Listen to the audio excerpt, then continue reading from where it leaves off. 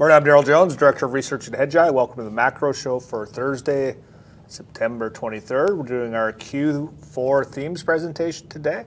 If you don't have access to that, you can and want access to it, you can email support@hedgeye.com and we can get you in contact with the salesperson. But before we get into the themes, we've got the morning to go through, and there's a lot of stuff happening this morning. The anti-contagion. The anti-contagion, yeah. Anti-contagion. Imagine on Monday what you did was you puked or you panicked or you sold, which would all be part and parcel of the same thing. That is not how to do this, okay? So don't do that. I mean, you got so many people that get paid to, again, advertise through clickbait revenue for you to do that, and or just amateurs themselves just to help you do that for themselves. You, of course, are on the other side of that. Wonderful buying opportunity in this bull market it was for both commodities and the parts of the equity markets that we like globally, so we'll go through that indeed. Top three things this morning in my notebook for those of you that are joining us for the first time, thank you. So I highlight, again, within a fractal model, again, a non-linear but interconnected global macro model, what we're trying to focus on are the top three things that are moving in terms of moving the entirety of markets this morning. So again, Asia is definitely number one, has been number one for a while now, and then we're going to hit on the VIX, which is the volatility of the U.S. equity market, and then, of course, on what the bond market saw, which is absolutely nothing on Monday, by the way, but you already knew that if you are a subscriber. Hey there, Hedgeye Nation, or if you're not part of Hedgeye Nation, thanks for watching Hedgeye on YouTube. If you haven't already, make sure to click on the button below there. Subscribe to our YouTube page. You can also follow the link in the description to our website to get even more great investing content. First on Asia. Okay, like I like to say, if you're bearish on China and you're worried about contagion, fucking short China, all right? We've been short China since obviously the first quarter of this year. FXI and EWH are on the page. We added CHIQ, which is the Chinese consumer. So again, you don't have to sit there and tell yourselves narratives. You just made money on that against your European and U.S. equity longs. Again, on Monday, the call was cover those shorts, okay? Timing matters. Short selling's not easy. If it was, people that are calling for 10 to 12% corrections wouldn't be wrong on that and have to make a 20% correction from a much higher level. That's tough. It's tough. It's tough. Short selling's tough, but get on the right side of the right markets, and covering is a real critical thing. For those of you that never shorted anything, covering is like buying. So again, you're covering your shorts, booking gains. Nobody ever went broke booking gains. So again, I'll be happily reshorting Hong Kong, all three of those ETFs at the top end of the range, and we're not even close to that yet. In your risk range product, you can see where some of the proxies are. Interestingly, Hong Kong, talk about getting blasted. I mean, a crash, it was down 22%. So if you were to make a 20% plus correction or crash call, I prefer that you make it on something that actually does it. Accuracy matters. All right, point number two, and by the way, in Asia, it's not just that. Within all the tells on the signals on non-contagion, again, we're not just trying to be contrarian for contrarian's sake. We're trying to be right in P&L terms. Look at India. India didn't even flinch. Does that look like a global contagion to you? Very large place, lots of people, very close to China, closer than Connecticut. Okay, so that did that. Of course, that's a big signal in as much as our long Thailand position has gone up for 3 days in a row off the oversold signal as well. So what do you do today? If you did all that, you sell some on the long side. That's what you do, okay? You sell on green, you buy the puke on red. Point number two this morning on the volatility of it all. So I ask you, and Jonesy did too. It was very nice of him to give me a compliment in the early look note this morning. He wrote it. He showed my timestamps. I mean, very simple question. If you're going to follow Old Wall Media and engage in this because it's free this morning, what were you doing between about 2 o'clock and 3 o'clock in the afternoon on Monday? Hedgeye Nation knows exactly what they did. All the timestamps are there, whether it was buying SPYs or industrials or stocks. They're in real-time alerts. That's why we timestamp things, so we're not opining intellectually. Obviously, I'm not an intellectual. I'm a practitioner. And the question is, at 28, 29 in the VIX, what were you doing? So again, when the VIX shoots above 31, we're in the wrong bucket. We affectionately call that the fuck bucket of volatility for those of you that want the uncensored version. It's a little bit like the HBO. We've gone away from being the ESPN of finance, more like the HBO today. Okay, so that's what it is. But it wasn't. Once you pull back from the high 20s, the VIX, I have it going back towards 15, and that's why I said from Monday's closing price, the upside in the S&P 500 is at least 5 to 9%. So take your 20% correction, put it in your pipe, and smoke it, all right? The other thing to look at is implied vol. Most of you that have never seen this before are like, oh my God, those are too many numbers. I'd rather listen to some partisan hack tell me about the valuation of the market. Okay, whatever. Look, what we want you to do is get smart. Use math instead of partisan politics, words, or narratives. Now, that number on SPY on Monday night went to 104% implied vol premium. If you don't know what that means, just a shortcut on that, that means people are panicking and puking buying puts. Today, that number is almost half that. It's 55% on SPYs. It's 54% on Qs. So again, you rarely get a triple-digit implied vol premium, A, with the similar set that is B, the market at the low end of the range. If you sold at that level, you may have stolen our quad map. You may have stolen our entire process, but you don't even know how to use it. Isn't that crazy? It's like stealing somebody's car and you don't know how to drive stick shift. You're like, oh, fuck, I can't even move here. Anyway, 10-year yield, what else is going on? It's just kind of like a release, right? Just think about it. On Friday of last week, on the show, we said the probability of quad 2 coming back in Q4 is rising. That was purely data. Monday was a one-off. It was, again, that was not a contagion signal. It was a buy the damn dip signal.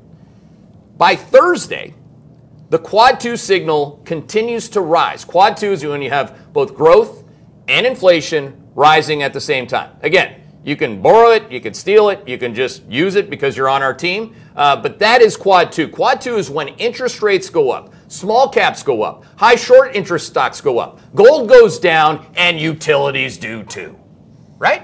So on Monday, actually our view from the bond market was to sell gold, get out of utilities, and do all that. You know, I haven't gotten bullish enough positionally on quad 2 yet, but I can go there. Small caps, I'm not long. For example, you know, we like some small cap stocks, but I'm not long the Russell. I just got so bloody well long the NASDAQ and SPYs on Monday morning that I didn't have any room, right? So again, I got to make room for small caps. If the probability continues to rise, by the way, we have a 118 slide deck of content that is purely mathematical and time series driven that is going to be at 11 o'clock if you want the deep dive on that. Those are your top 3 things, all right?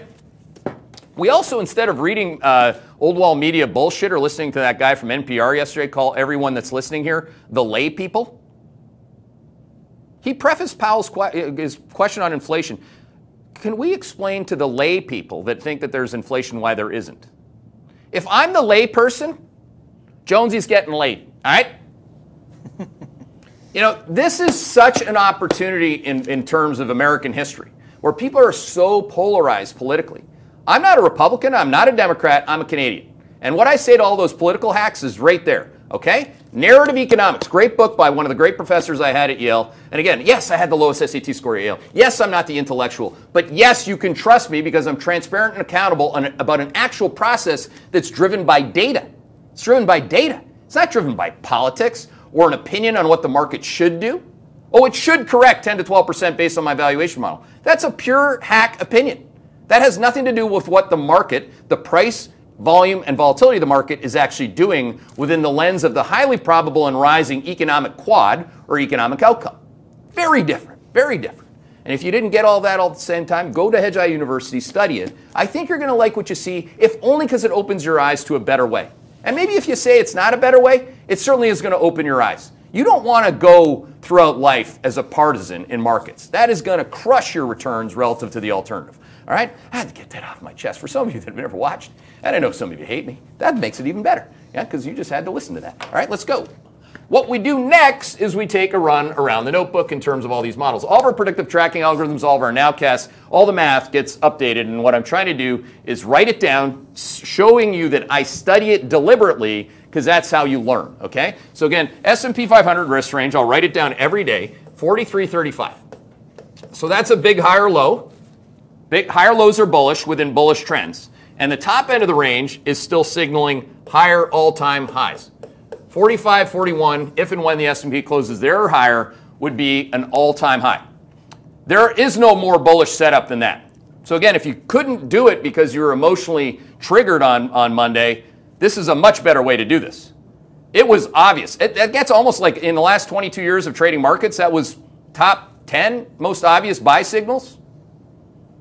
You know, all time's a long time too. So again, just keep your eyes on your fries there. I do have an all-time high in your risk range product. For those of you that subscribe to that, you can see the NASDAQ's also implying a higher all-time high. The Russell has gone neutral, which means on the open, it's most likely to go back to bullish trend. And again, the street is positioned against it. When people tell you everybody's bullish, Bullshit. All right? The positioning of the market is bearish.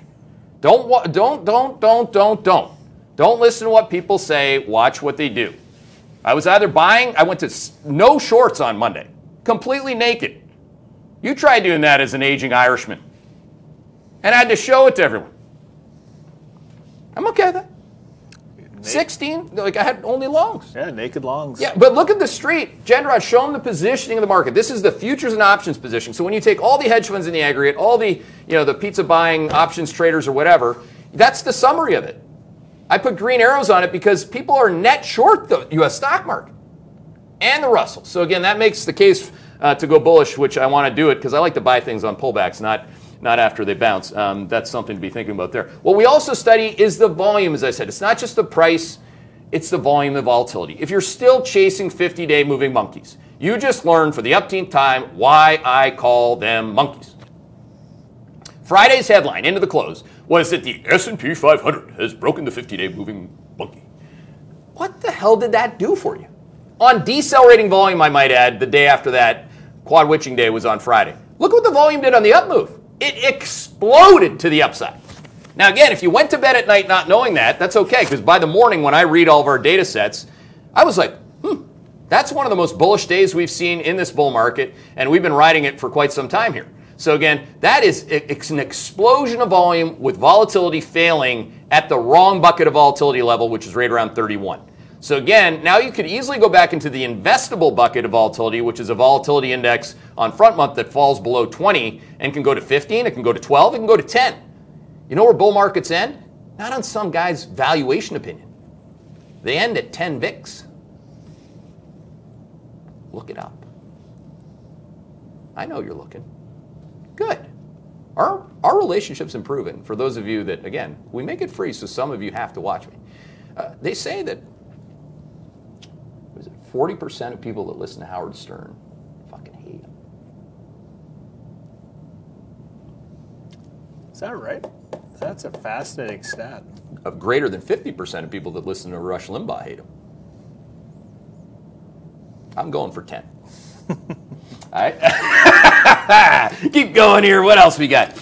Look at the sector study. So when you look inside the market, don't give me some bullshit about your return because you picked the right sectors. If you were long utilities yesterday and consumer staples, you're in the wrong sectors. If you're long tech, energy, and REITs, which are now the top 3 sectors in terms of signal strength, every day those change, but they rarely change. Tech's been consistently the number 1 going back to when Quad 2 started, or at least Quad 3 actually that we had in Q3. Don't forget that the way that works functionally when you look at Q3, slide 13 in the current macro deck, guys, will give you this, at least this one nowcast update, which will be the premium content later at 11 o'clock. GDP went from 12 towards 6. GDP slowed. That's called Quad 3 stagflation.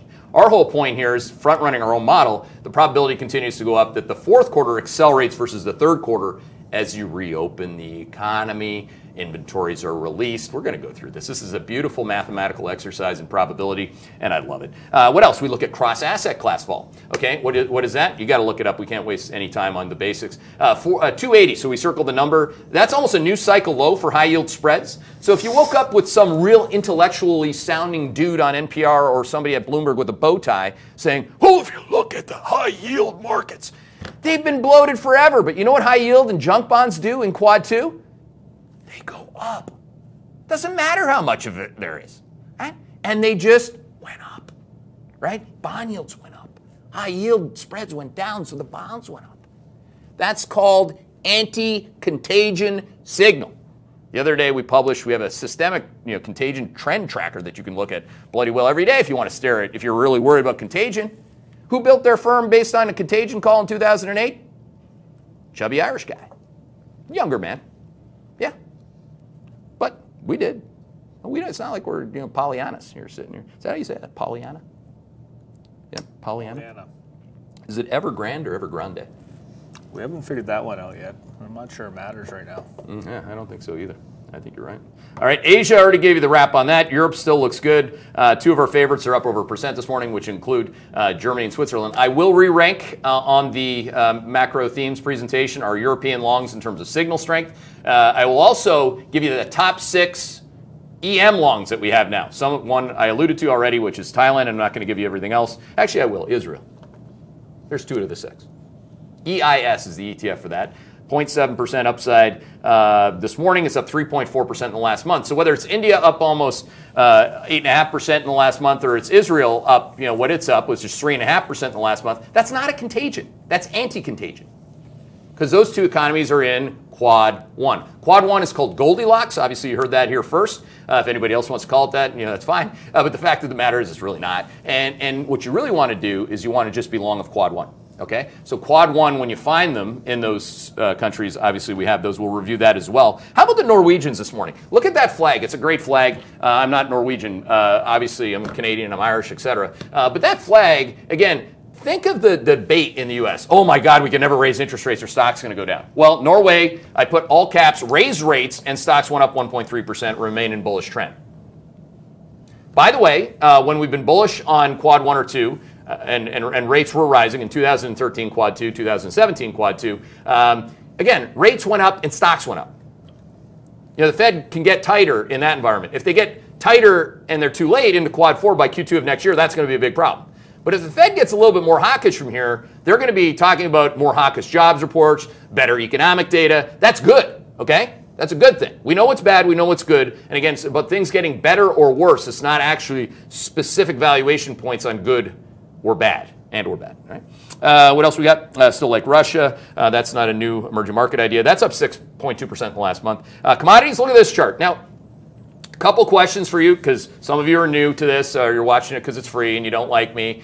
You like the deflationistas. You're long gold and you're saying that deflation's coming. Well, you just got your ass kicked. Like again and again. We say that. Do you ever watch Miracle? That is off 1.7% from its cycle high, Mike. That's not mid-cycle, early cycle. That's going towards cycle peak. All right? Peak cycle, J-peak, wherever you want to go. Have a good time. If you're long, you're going to afford J-peak. Wherever you want to go. Go to Whistler. Go somewhere with profits. The whole concept that we don't have trending inflation, again, is unqualified bullshit. And the other thing is that we've been long it since June of last year. Okay? So we don't nail things all the time like that because those are hard to nail. They cycles bottom and peak, over time. They don't just do it every day because the media is ranting and raving about whatever the hell it is that they're ranting and raving about, trying to get you, to hit their clickbait. Anyway, I digress. Oil, higher, low. That's so beautiful. If you're long oil and you see the low end of the range on oil, WTI is now 69.01. Beautiful. That's what you want. Oil volatility, again, anti-contagion risk signal, breaking towards lower lows. Who looks at oil volatility? We do. Pros do. Do you think Joe Kernan looks at it? I mean, God help him. What else? Or people that follow that? I've said that enough. Copper doesn't confirm that, but the Chinese are selling shitloads of copper. It would have to get above 430 per pound for copper to break out again. It could happen. So you're saying there's a chance? Absolutely, there's a chance. Lumber's up 26% in a month. Crickets. Crickets. Haven't heard one deflationista talk about it for a month. That's really objective. What else we got? 128 to 140 is the 10-year yield risk range. So it's not just that the 10-year yield is broken out above trend, so it's greater than trend. Trend breakouts in the 10-year yield happen in Quad 2. That was our call in November. Interest rates are going to break out to the upside. That's before interest rates went to the new cycle highs. And they corrected. Now the low end of the range is 128, which is just inside of the trend. So you're saying there's a chance. There could be another day like we had on Monday. Of course there is. But the probability continues to rise that these higher lows in the 10-year yield go higher. So I got the top end of the range towards 140, which looks like it could get there easily by tomorrow. And then you could see a breakout towards 150, 155. Can you get back to the prior cycle highs in Quad 2 that we saw, like the year-to-date highs in the 10-year yield? Absolutely. Is Wall Street positioned for that? Absolutely not. Wall Street is positioned back to CFTC futures and options positioning. They're long duration, i.e. they're long deflation, which means they're short commodities. And they're short dollar, or they're long dollars, and we're short dollars. So stay with that. Dollar down this morning, of course, rate off the top end of the range. Some people were like, oh my God, it went up yesterday. Then it went down. Oh my God. Oh my God. Look at that chart. What else we got? Bitcoin bounces like a boss, right off the low end of the range. Ethereum looks better in signal strength terms. We still like that. And I'll take some questions. Okay.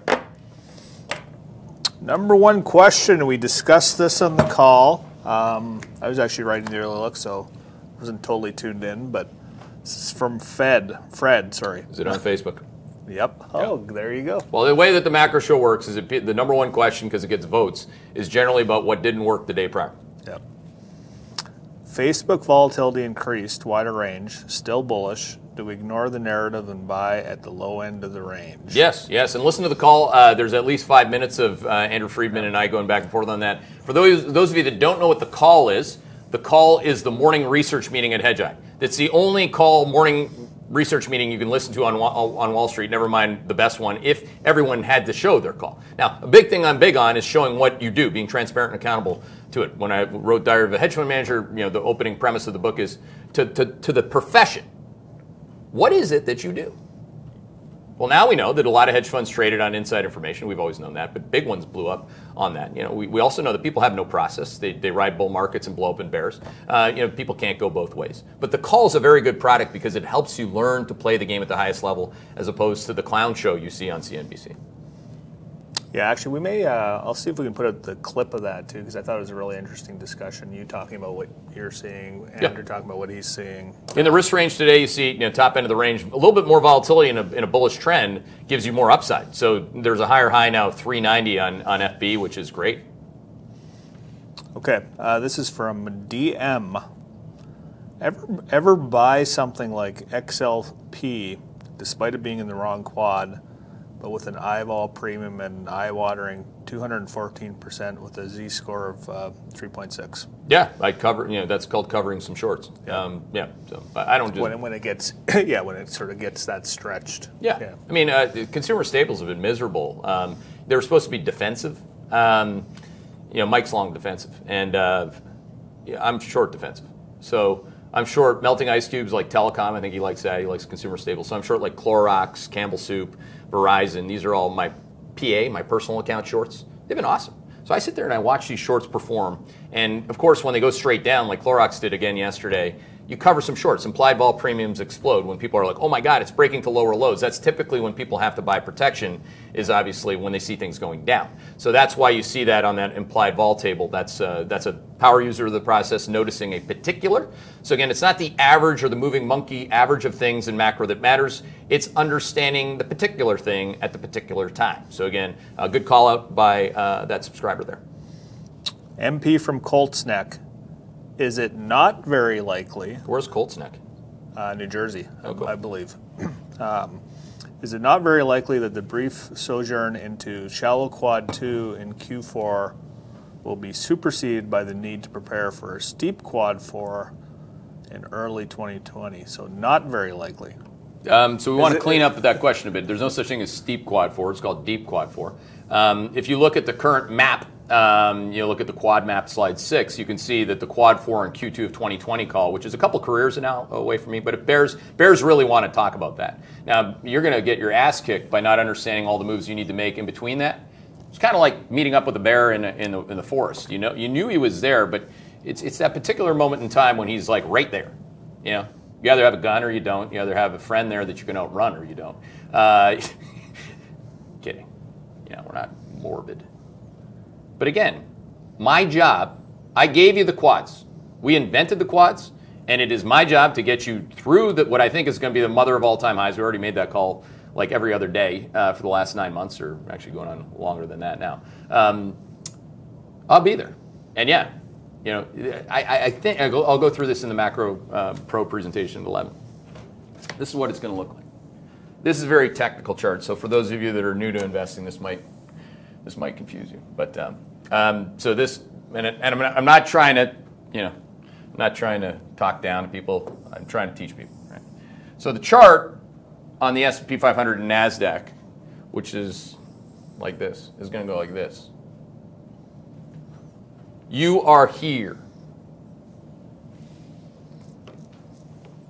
Now, by the time we get to there, give me 3 to 6 months of time and space. I'll start giving you some, like, what the market gives me, or not. May or may not happen. You call somebody on the old wall, and they're going to tell you with no timing that that's going to happen, with no quads. Then, when you hit quad 4, from the highest level you've ever seen, you're going to have something like that. Very technical outlook. I didn't want to go too high level there, but that's what I'm thinking. And if you put on the other position on Monday, like some people did, you just reminded yourself why playing at the highest level is not easy. If you want to go to that, you want to put on quad 4, you just got smoked. Especially if you're an institutional investor. Of course, when the 10-year yield was at the low end of my range, 128 or whatever, if you bought a bunch of treasuries and a bunch of gold, I mean, you shouldn't be doing macro. No, you won't be doing it institutionally at least. Okay, this is from Daniel John. Bitcoin's volatility is at 94th percentile of 3 months realized. Until this number decreases, does this add an additional element of risk to holding a Bitcoin position? Love your work, boys. Yeah, there's always tons of risk. I mean, so you're saying there's some risk on something that has trending volatility like in the 50s and 60s. Yeah. Always. I mean, that is Bitcoin. By the way, Bitcoin's going to get eviscerated in quad 4. But I'm long it now because Bitcoin showed I don't know if we have the backtest available. In the crypto trend tracker product, we showed the backtest on Bitcoin against the quads, on ETH, Ethereum against the quads. And again, you want to be very long of Bitcoin and or Ethereum in quad 3 and or quad 2. So we're in the right quadrant. The trend signal held. That's enough for me. It went to the low end of the range. It probed there. It had a lot of people frustrated and sell there. That's where I suppose for you hodlers, that's where you would buy more. Okay. Bear with me for a second here.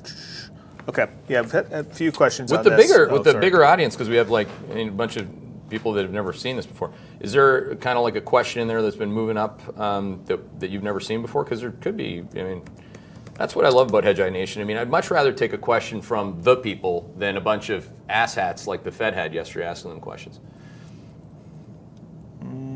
Couldn't believe that guy called people the lay people. But then I did. I looked him up. He's like no offense to that kind of a Harvard guy, or a Yale guy, or a Princeton guy, or gal for that matter. It's the intellect, right? The older baby boomer intellect, speaking down to people. I am the head of NPR economics. Therefore, I mean, come on, dude. Okay. This question on the Russell, and you talked about this a little bit on the call as well, from Michael B. Last month, and I think it's a bit of a teaching question, but last month when RVX, which is Russell volatility, was 25, it was a red flag. When VIXN was 20, but now RVX is 27.5 and VIXN is 23. You were looking for bullish quad 2, in Q4. Why are you bullish now, even though volatility is higher? Well, I think the main problem with that question, there's nothing wrong with the question in terms of calling out all the particular points that you said. You're really dealing in level space, whereas I'm dealing with the rate of change. So again, the rate of change today on Russell volatility is far more important than the level being higher than the prior level. All right, it's not in the wrong bucket. Let's start with that. So when you have volatility, you have 3 buckets of volatility. Okay, let's maybe. Guys, how much? We got 3 minutes here. I actually think that this is a lesson that everybody should have in their life for free anyway. So let's just take the rest of the show and explain how to look at markets on a volatility adjusted basis using the 3 buckets of volatility that only Hedgeye has defined within the lens of our quad process and the signaling process, okay? There are 3 buckets of volatility for you to think about, okay? And we'll use the VIX as an example, but I will come back to the Russell, which RVX, which is the equivalent of the VIX for the Russell, and well put by our subscriber on that. So we have, let's color the buckets so that you understand, okay? And we're going to use the VIX. The VIX, the investable level, investable range and levels of volatility, levels within the range. For the VIX, let's call it 10 to 19. Anytime the VIX is oscillating in between there, can't get above 19, keeps plowing to lower lows, every bull market's ended at 10 VIX or lower. There's actually one sniff at 9. So that's called the investable bucket of volatility. That's when the pizza guy in Boston who's giving you ratings on that and stocks even looks smart, okay? Easy, really easy. We can all do it. Actually, I wish for the people that we're always in quad 1 or 2 with the VIX in the investable bucket of volatility. Okay? Just think of volatility. Volatility is the number one thing that will drive fear. Your amygdala is triggered, you're panicking, you're puking, you're looking for political reasons. All right, okay, so you come out of that bucket, and then you get into what we call the chop bucket. So this is actually where I live. I love the chop bucket. So this is a chop bucket, chop, hashtag chop, where you're basically greater than 20 and rising towards 30. But when you go back and forth in that bucket, like that, Let's give you a little bit more as opposed to being, let's use my girlfriend, Pink, one of my favorites. She's a beauty. You're back and forth, back and forth, back and forth. You can make a lot of money as a trader. I know some people call me that as as an insult. I love trading. That's good market to trade because every time you go to the top end of the range in the VIX, and then at the low end of the range, you don't want to feel any of that. This isn't riding a roller coaster. You're not 12 years old, or at least most of you aren't. The chop is really good in a bull market that's got people trying to call tops, trying to scare the shit out of you, trying to make money on clickbait, whatever. Then we have this very, for those of you that know this, you can wait on it. So this is called the fuck bucket of volatility, right? So this is when you go greater than 30 volatility and you stay there. And you stay there, and you stay there, and you stay there. That's like the roller coaster that doesn't go off the top. It's the one that breaks and everybody dies. And I've made that call a lot. So again, it's within the lens of quad 4, economically pending. That's what the market is front running when volatility, as opposed to in here, is episodic and non-trending. Greater than 30 and staying at 30 is episodic not and trending. When oil volatility went to 320, never mind 32, the oil price went negative. That was the most volatility any major asset has had ever. Bitcoin may get there at some point. I don't know if it's going to go to zero. But these are this is how you should think about fading yourself. Think about all the issues I have. Clearly, if you love me or hate me, you can see those. I'm human, right? But I've found a damn good way to fade my feelings, fade the idea that I know more than the market, fade the concept that there's some intellectual base to this. No, it's actually, from a practitioner's perspective, a lot like professional sports. The greatest enemy to you making money is yourself. In sports, I coach it this way. It's your ticker. You can have all the talent in the world. And most people that went to schools like Jonesy and I did, at least on paper they do, and they have number 2 as well, which is intelligence. On paper, absolutely. Some of the smartest people I've ever seen on paper are some of the worst traders, risk managers, investors you'll ever see in your life. Right? Because the next ones, compete and resilience, are what define somebody who can play at the highest level. Somebody who can take a punch, somebody who can take criticism, somebody who can be coached by somebody like me and like it. All right? So again, once you get into these periods, like, are you going to be resilient? Do you have the process to understand we just went to the top end of the range in the chop bucket and we backed off? So just to come back to this full circle on your RVX question, because it went out at 27 yesterday. Well, what happens if it's going back towards 20 and drops into this bucket? That would be defined by rising probability of quad 2. So it's not about 27 being higher than the number you saw when I said what I said the day before. It has nothing to do with what I said the day before. This isn't an audit by an intellectual. If you want to audit me intellectual, have at it. But I'm going to keep moving because the game is all about playing the next game, setting up for tomorrow. It's not going back and saying, well, if I look at the prior valuation of this market, the typical, the average decline was this. That is so old wall. So old wall. We are stochastic. We believe in nonlinearity. We believe in jump factors, jump conditions, just like in the world. Do you ever see an avalanche, a hurricane? Imagine you were, most people that do this professionally at Morgan Stanley or wherever, one of my main competitors, a lot of respect for Mike Wilson. I can't understand how he's coming up with this type of thing. The only thing worse than making a 10 to 12% correction is stepping on it when it's below your 50-day moving monkey on Monday, saying it should be 20, and then it going, Evergrande going up 32% a day. Again, it's not critical. It's just holding to account a process that doesn't work. So again, saying that the average of things, moving average of things, the average correction in things, the average valuation of things, that is the opposite of what Benoit Mandelbrot taught us in fractal math. The opposite. It's a particular thing that happens at the particular time that gives you points of entropy, breakouts, jump conditions, etc.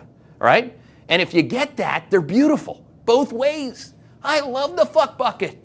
I want it, but I don't. People get unemployed in the fuck bucket. I don't want that, but I want it because I'm going to make money when people lose money. I want this because everybody wins. But when everybody wins, I have to deal with CNBC coming back to life. And it's like, thank you for listening. Right, we're wrapping up there. Once again, macro themes presentation today at 11. Email support@hedgeye.com if you want to learn how to get access. Thanks.